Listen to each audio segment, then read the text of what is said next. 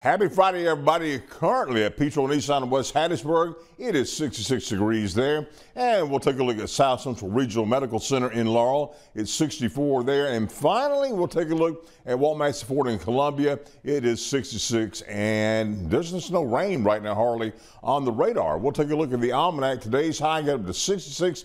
The low this morning was 62.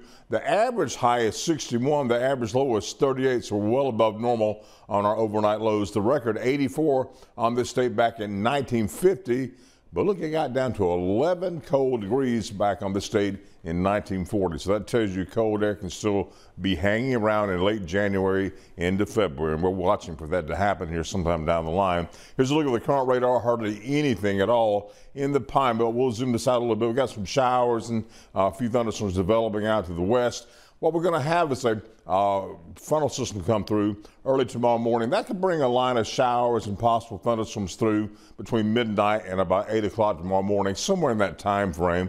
Right now, we're looking at temperatures mainly in the 60s all across the board. There's a stationary front right now through the Pine Belt. That's going to be pushed out as a cold front out to the west develops and starts heading our way. And we'll have some cooler weather coming in. Now, here's our computer forecast models. This is at midnight tonight. See showers and possible thunderstorms in the area, and temperatures mainly in the lower to mid 50s. And we put this to about 2 o'clock in the morning. You see these showers and thunderstorms moving on through.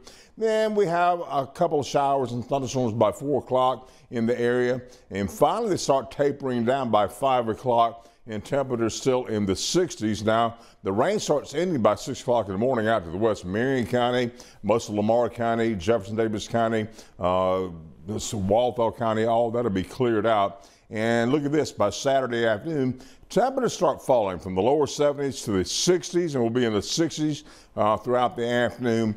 And then we'll finally cool down here in the Pine Belt. Matter of fact, this is about 10 o'clock Saturday night. Look at that, in the upper 40s to lower 50s. And finally, this is Sunday morning. We're definitely in the 40s for sure.